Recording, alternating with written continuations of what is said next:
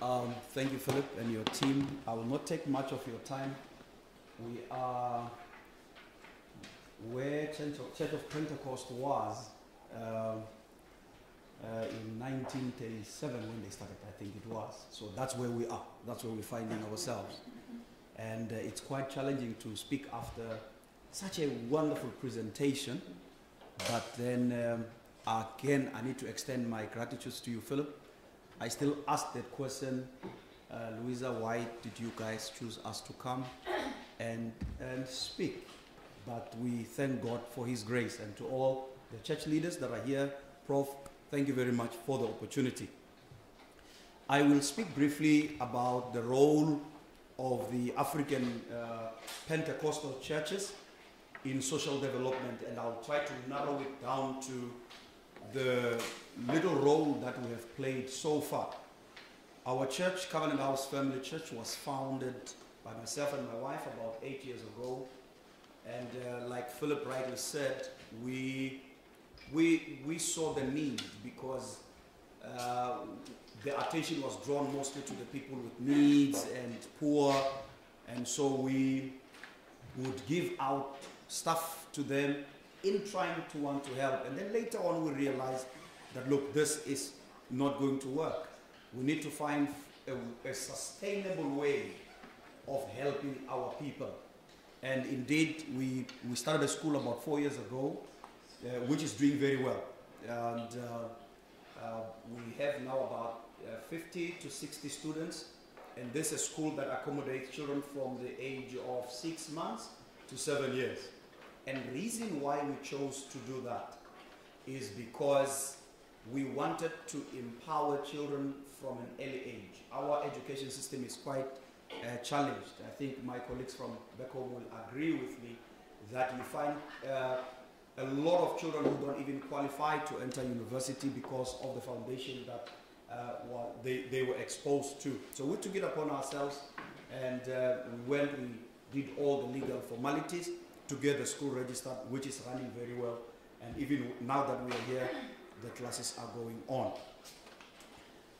And now back to my notes here and the little notes that I have made here and there. So I'll be here and there just to give you some of the things that really challenged us to take that stance into wanting to start the early childhood development facility that we have started.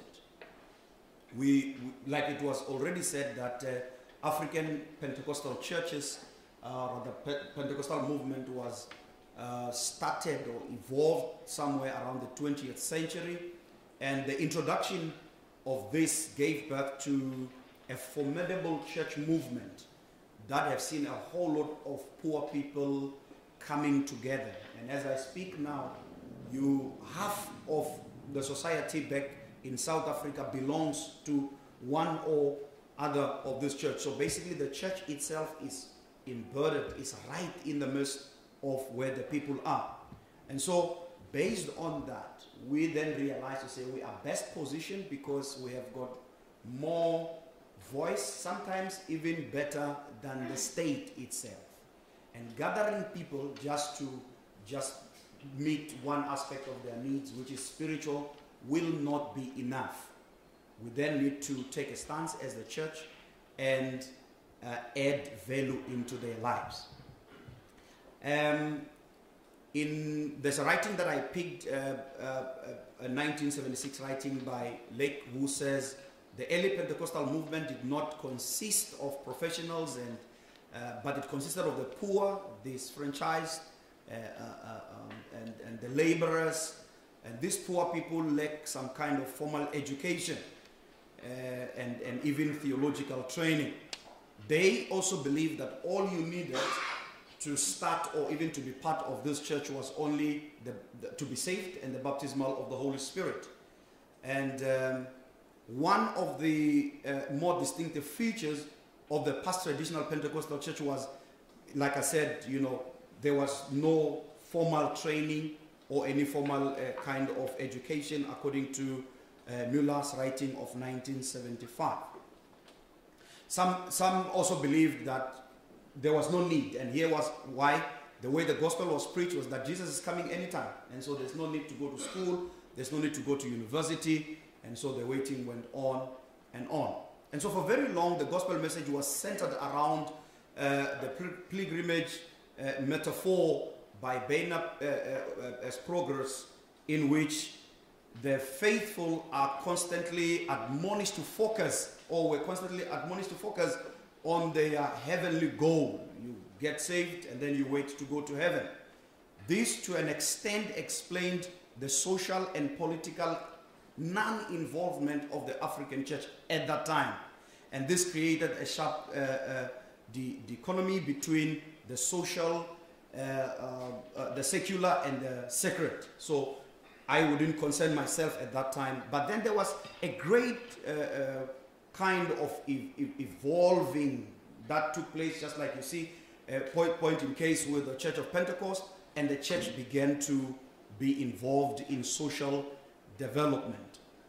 And according to Anderson, every believer, upon receiving Christ as their Lord and were baptized in the Holy Spirit, this is now what is contributing, based on my observation, contributing into the fast-growing pace of the Pentecostal church, is that according to this writing here, is that upon receiving Christ and be filled with the Holy Spirit, it is the responsibility of every individual believer now then to take the gospel to others. So we take it personally, take it upon myself that I have received this of the Lord, and therefore I need to pass it on to somebody else. And so this kind of approach has seen the Pentecostal church grow, and which is what we still hold on. The professor has highlighted to the same that when people would move from their locality to another place, they would get there and see the need to establish a church. And that kind of an approach has seen the church grow. However, the formation of the independent Pentecostal churches has come with its own challenges. There's a writing by a Ghanaian writer, Akuseke Dakwa, who writes that the faith, he writes, although the trend is changing in recent times of the development of the Pentecostal church, unfortunately, to the other extreme, where through the prosperity gospel, the end goal of the faith is understood or was understood as material gain. And that God, or the God of faith, is deemed an Altarian God whose main interest is the temporal comfort of the faithful. So here is a challenge that we see now with the formation of the Pentecostal charismatic church, because unlike the mission-founded churches, it became very easy to establish an independent church. In the process of that, the challenge that came with, and the challenge that it brought, was so much of the prosperity gospel, where one will start a church with the motives of enriching themselves and so forth and so on. And he goes on to write, as a result of the high currency of the gospel in the sub-Saharan Africa, the faithful in the region have been encouraged to practice in the global economy mainly as consumers and never producers of wealth. So this has seen just a small group of people benefiting from the mushrooming or the starting of this independent churches. And I stand here as one who says, look, this has to change. We need some form of accountability and understanding.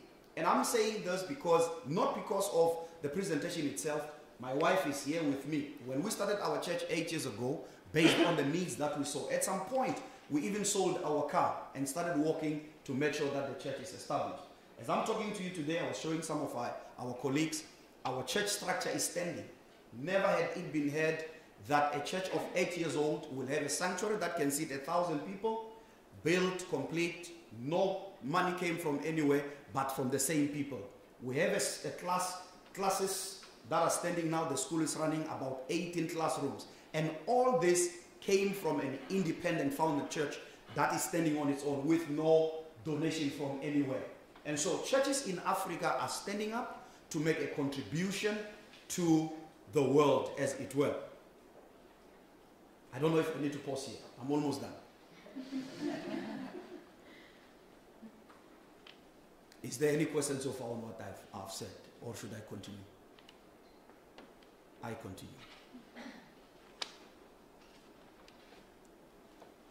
It is true that traditional missionary churches in Southern Africa have long been active in community development. That we cannot argue. Schools were built by these missionary churches, hospitals were built, and so forth and so on. They are rightfully recognized as relevant actors and contributors by international development agencies. African initiated churches like ourselves, lack the recognition, even when we are busy trying to make our small contribution.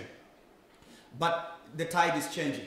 We really now are beginning to want to get into a space where we can add our small contribution into this.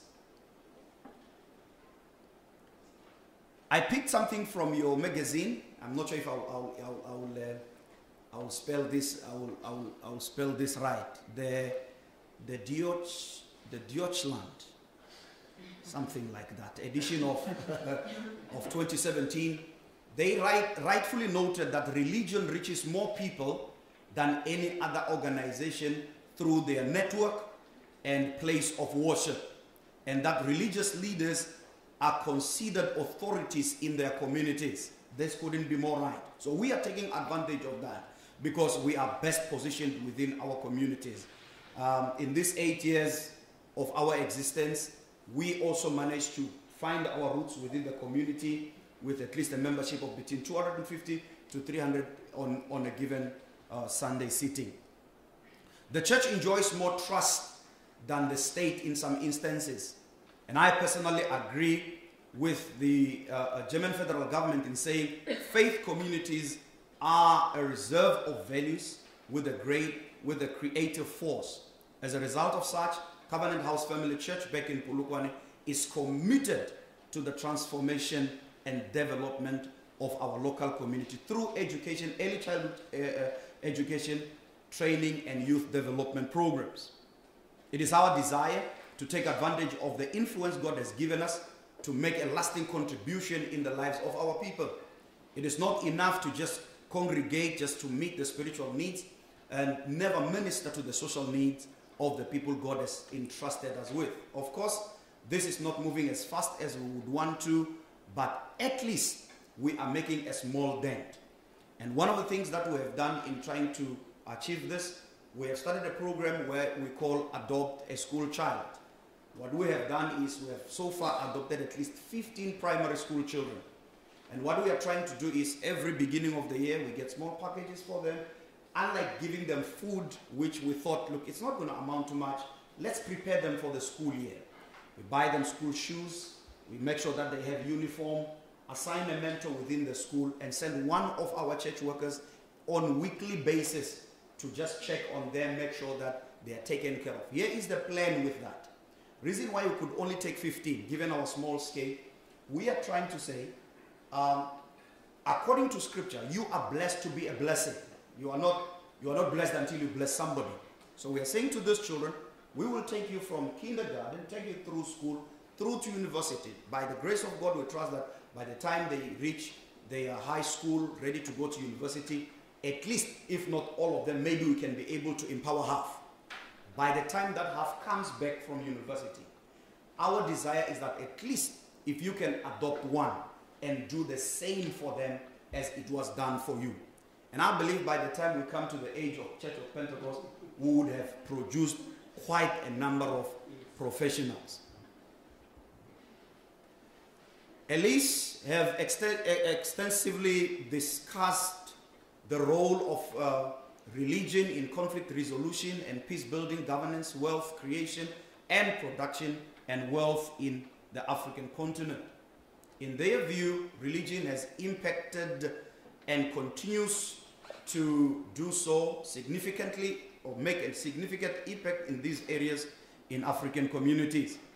They strongly advocate that development or community development is seriously has to take consideration to the people's religion, thoughts on matters related to, I think this speaks to what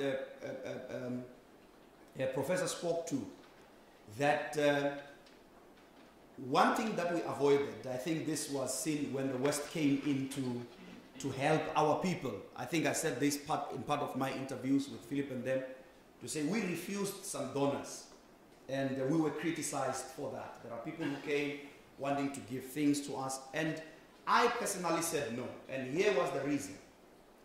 I am of a firm belief in what the Bible says when it says it is more blessed to give than to receive. In other words, the one who's always giving will be more blessed than the one who's always receiving. And our people, especially where I come from, with the missionary churches that came, they came and they gave us everything and never afforded us an opportunity to give something. And as a result, we have seen that leave our people very poor. So we then say, no, we're not going to do that. What we are going to do is we would only allow people who will come and say, what are you doing? Can we help you in what you're doing? We put something on the table, you equally so put something on the table. In Guyana, where I was born, there is a saying in my language that says, which means that if you find a buffalo lying down, if it's not willing to stand, you can do whatever you want to help it to stand, but you will just fail. And so we have used this approach to say, look, we are not going to just sit here and wait for somebody from somewhere to bring help. We can help ourselves, and which is what we are really trying hard to do. And so the honors, however, must not only rest with the international development community.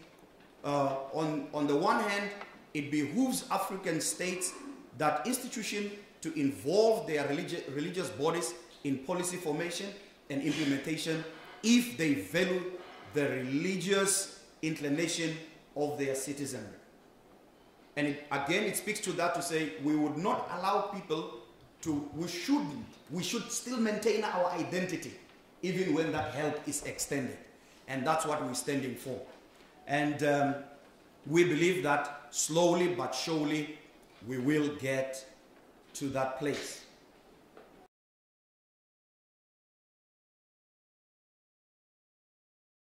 Thank you for that, because I personally wanted to go to university, and because of my background, the poor background back home, I couldn't. My wife, the same. So the only time I see a university door is when I'm going to preach, and for the first time get an opportunity to come and give a lecture. So based on that, I felt I don't want children around me to go through what I've gone through. So that's what motivated the choice. Yeah, I want to thank you as well. And you cited a verse from the Bible that the one who gives is more blessed than the one who is receiving, who is taking. So would you say it's a sign of the special approach to transformation done by independent churches that they want to bring people out of the receiver position and bring them into the position of being the active part, of being the one who is showing initiative, who starts something, is accountable and responsible for something, and does not ask for sponsorship and help in the first place, but is leaving the position of the receiver and actively doing it himself.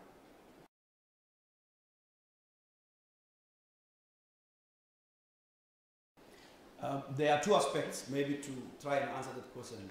As a church, we say we should follow biblical principles of giving and receiving. In all instances where Jesus would want to feed the thousands, for instance, he didn't take anything from himself. He says, what do you have among yourselves? So give me what you have, I will work with what you have. The same issue with the prophet, when the woman come crying and say, the creditors are coming to take my children, because my husband died with credit, what do I do? He says, what do you have in your house?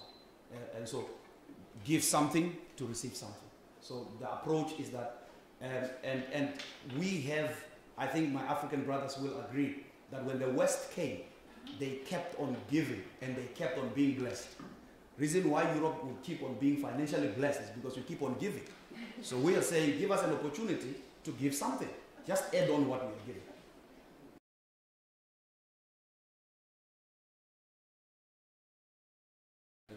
I don't know if that came out wrong.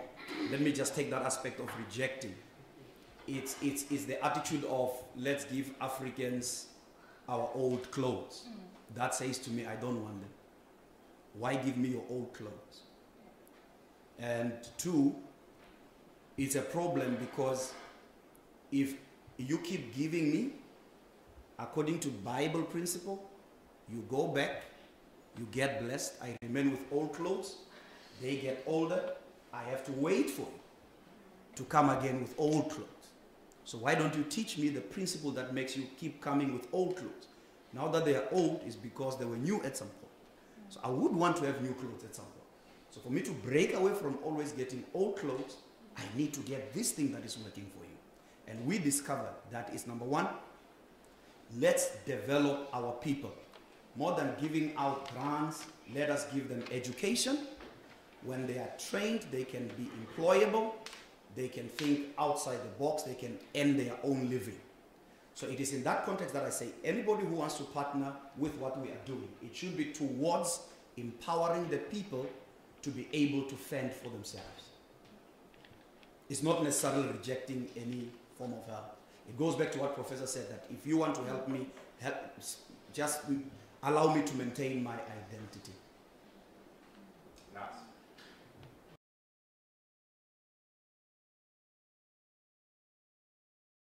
Yeah, they are. What would it be if you would?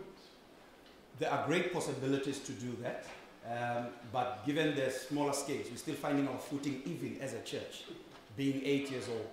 So we felt, look, the place that we can might be a priority is early childhood development. And the other aspect that we have added to that, which I think I left out in my presentation, was that we then realized in the research that we have done back home that all the kindergarten workers are more like babysitters.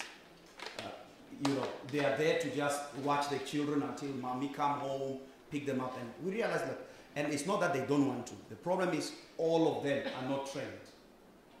They are all not trained. They don't even know what to do with the child. Feed the child, send the child to sleep. Wake up, clean the child, send them home. So we then took initiative with the wife and said, look, there's something that can be done here. Did a little bit of a research, and then we learned that there is early childhood development qualifications, but our people are not aware of. We again took about our money, went, registered for that. So now, part of what we are doing while we're teaching the children, we have opened this kind of a skills development in early childhood development to train these teachers. So we go to the schools in villages and say to them, you can do more than just babysitting. Come, we will train you. So that's where sometimes we find difficulties, because the government sometimes doesn't want to fund initiatives like that, and it becomes costly because you have to train them and then you have to give out certification. So that is on an NQ level 5. It's equivalent to a diploma. So that's another aspect of what we're doing. Thanks for bringing that, because I left it out.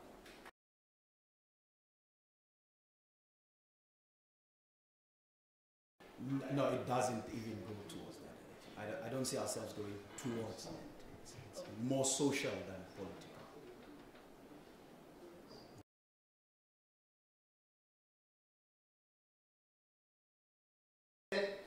They must be very rich.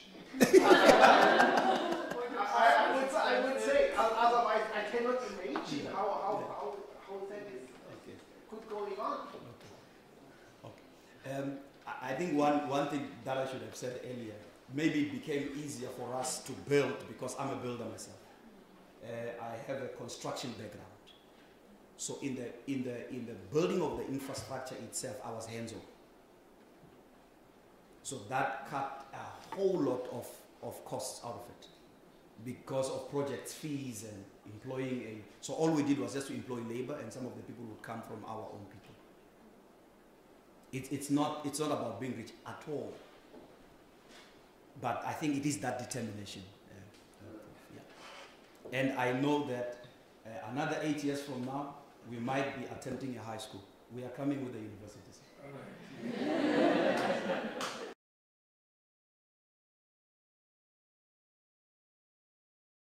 In fact, beyond just Bread of the World, sitting here and listening to professors talking and within the African context, I would say to you, that's my vision. And if we can have anybody empowering us towards that, that will be the best contribution we can ever have. Because if they can do that, we do that, and somebody else does the same in their corner, Africa will not be the same. So I think it's more on empowerment towards what we are doing, helping build structures, because I think one of the challenges that we have, like I cited here, would be accountability, lack of structures, because even now I'm standing here admiring the work that he is the fourth or the sixth leader of his church. I wouldn't want this to go to the grave with me. So that's where probably you guys come in and say, how can we build a sustainable structure? Here we are, we can help you to form something that will say it can outlive you. And that to me would be the best gift that one can ever give.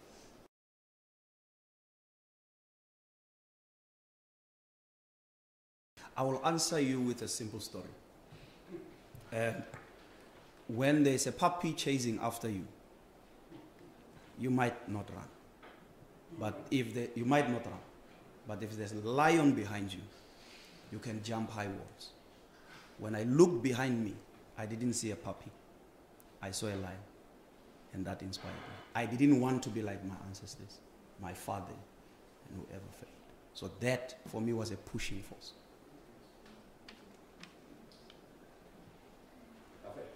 Yeah, thank you very much for your presentation. I think I learned a lot today. And I have two questions. Please correct me if I understood something wrong. So my first question is there any circumstances where you accept help from the outside, let it be on national or international level? And my second question would be the way you put I give to be blessed, the way you handle this from a theological perspective, it reminded me a bit of an investment, of a credit, you know? Like a bank handing out a certain amount of money to receive some more in return. And I was wondering, what is your theological idea according to the gospel behind that? Okay. The first question was around whether you accept help from the outside. Yeah, I think I've already answered that we do, but with common understanding.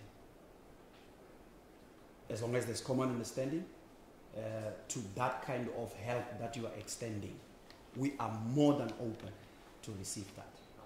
Yeah. And then the second question, it's just a principle of Scripture. Giving is like sowing a seed. Giving is like sowing a seed. So when you put a seed on the ground, obviously, it doesn't matter who you are or where you are. The principle is that out of that seed, you shall reap a harvest. So it's not the approach of saying, okay, let me give so that I can do that. And obviously, it must also be motivated by love. You must give out of love. So the understanding is just around that. But obviously, as a farmer, you cannot go out and say, well, I'm just sowing for sowing. You have to expect a harvest. I don't know if that answers it. Somehow. Of course you can. I think what I like about Don is that many Pentecostals use this quotation to take money from people. And coming from other Roberts and developing, that is how the prosperity gospel developed. But he is rather using that one to work hard, instead of taking money from people. So I like where he is coming from. And I don't consider his presentation as someone who does not need assistance. I don't consider it that way. But I consider it as somebody who is forcing himself out of possibly nothing to do something. And I see those people as those who really need assistance to do more.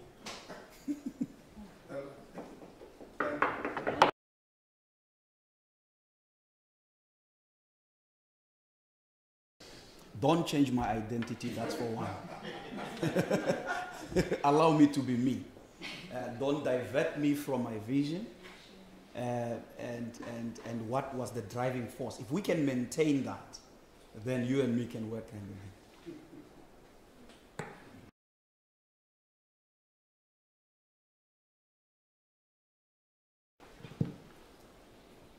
I wouldn't prescribe what kind of help as such, to an extent to say, okay, give this, don't give that, give this, that. All I'm talking to is the attitude of you giving what you give.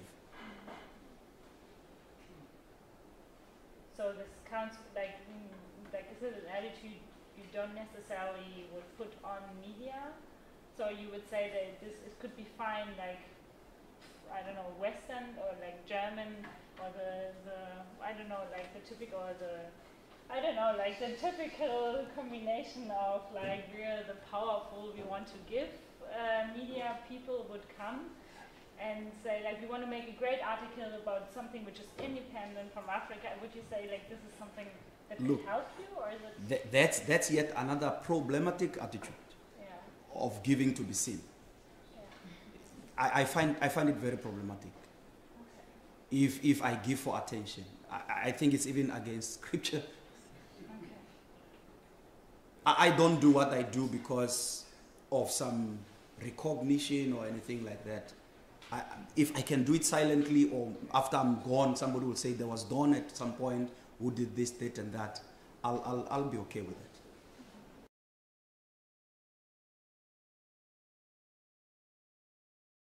Yeah, for starters, it's illegal back in South Africa to run a school that is not registered.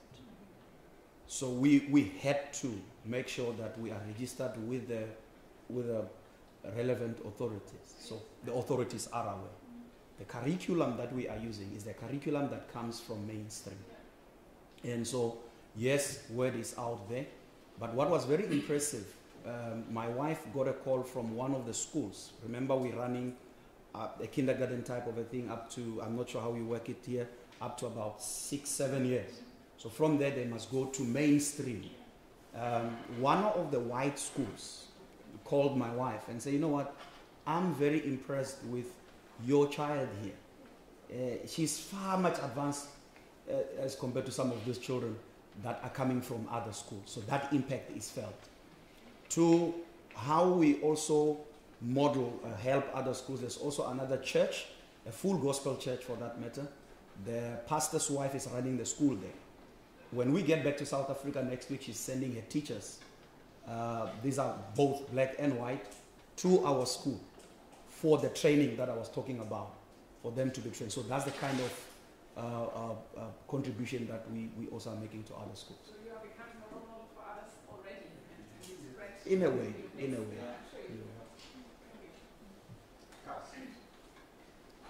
Very small observation / question that I'm directing at you, or maybe via you to Marie-Louise, not sure. Because when you spoke and when you answered, you really made me thought of a lot of the African theologians. And when they speak, a very important resource is always Proverbs. So I'm wondering about Proverbs, African Proverbs, as a resource for the development thought. It's definitely there when you speak. And I'm curious when you do your interviews if it is an important resource in general. Well, because it's like that in sermons, in worship, etc. And also, maybe there's something there. Just curious. That makes me feel, I don't know how, but thanks for the observation. Would you like to comment, Marie? I don't know, would you like to answer first? I think you'll be the right person to do. We can give you some time if you have another question. First, give an example to this. Today, Buffalo, and the one you added later on, and then Africa when elephants fight the grass that gets hurt, and we can carry on the whole day. I mean, they're all there all the time. These are all very important. And together with that, to be complete, is your use of the Bible. There's a specific community there, combined with Proverbs. I think I hear that. I would definitely combine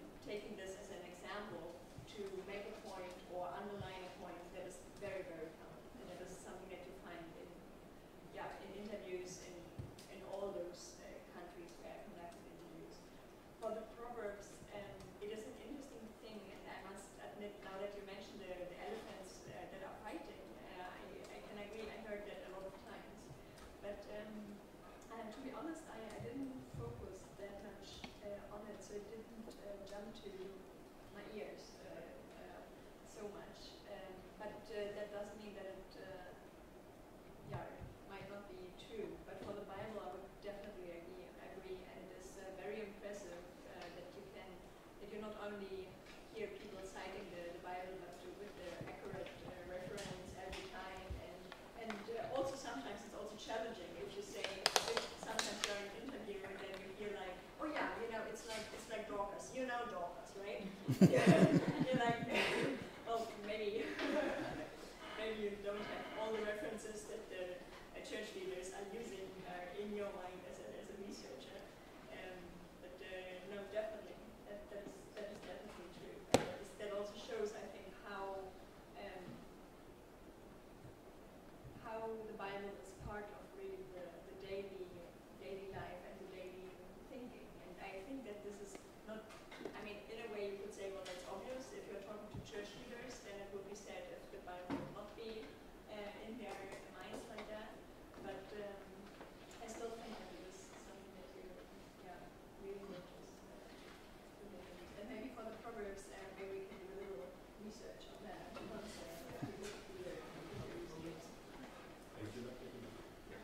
Yeah, if you read my essay, said, using Bible stories and biblical language is very cool. If you come to Proverbs, it's very strong in Togo, Burkina Faso, a bit of Benin and Ghana. I don't know how strong is it in Nigeria. It is. Yeah, it is. Yeah, it's when you go to this area, very, very strong. Yes.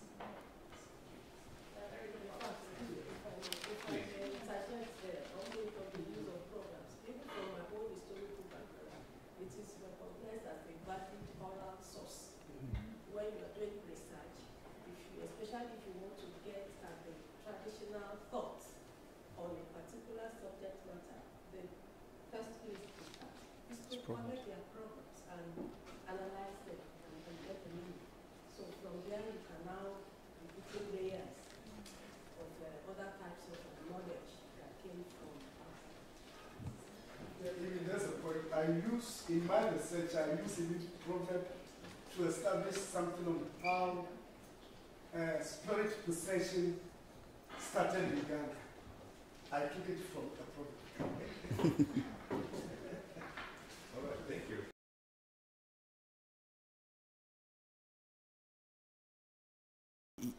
You know, it's quite interesting because when I think of that now as you speak, I just see people like me. They are very sacrificial. And I think it might go back to the same thing that you can only give birth to who you are. So we have got people who are just sacrificial in nature. And not only that, we have seen them blessed literally. We have just seen the results of their sacrifice. So yeah, they are willing givers. That's why I can gladly tell you that in 8 years, in the city of Polokwane, there is no church that managed within 8 years to build just a church structure. And here we are because of the generosity of the people. We managed to build a capacity of 1,000-seater and 18 classrooms on the site within that period. So, and it is working for them. It is working for them.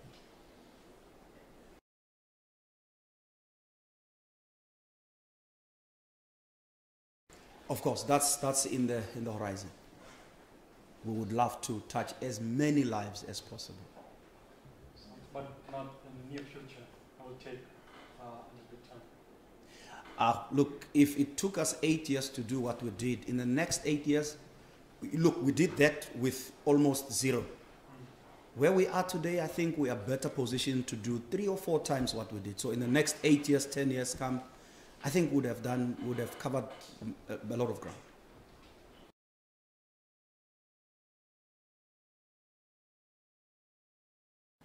Yeah, look, we did come across that, but it was more on individual levels and not necessarily government.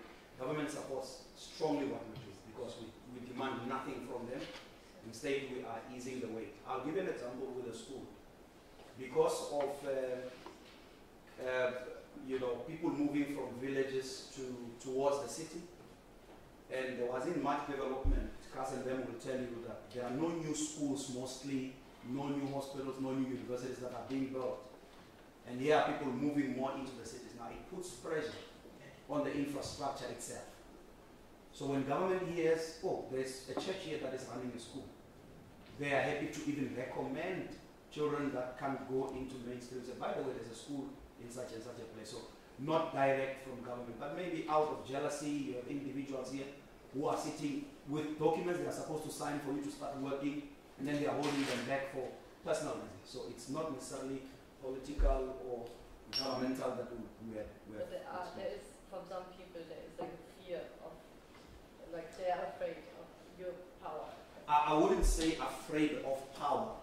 Some of them may be because of the misconception of what they see to say, oh, this guy is starting a business, he wants to enrich himself, and so forth and so on. So, yeah, more jealousy than fear.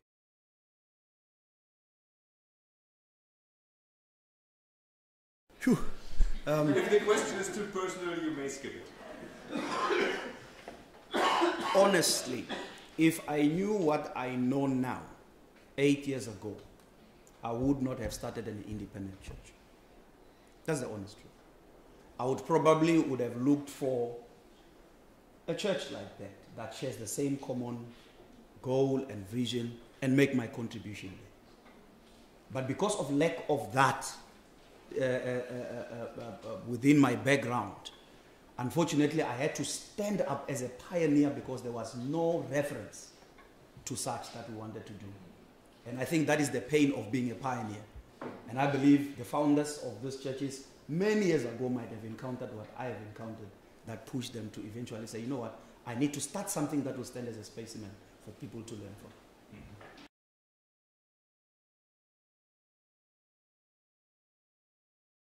Or maybe I would understand that question in a sense here, that how would we say we have grown when we look back and say we now have grown because we see this has happened? It's like this. If we can see those children coming out with their regalia from university, making an impact in society, changing other lives, that for me will define growth. I would say we have really done what we aimed to do in the beginning.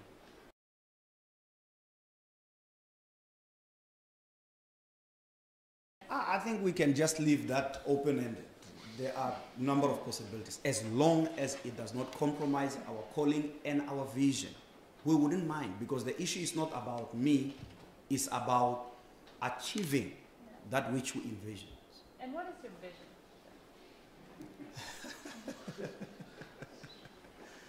My vision as an individual or as a church or as a school? As a church. As a church. Of course, is to... Okay. I think everything that I've said, it's in a way trying to break down what we envision.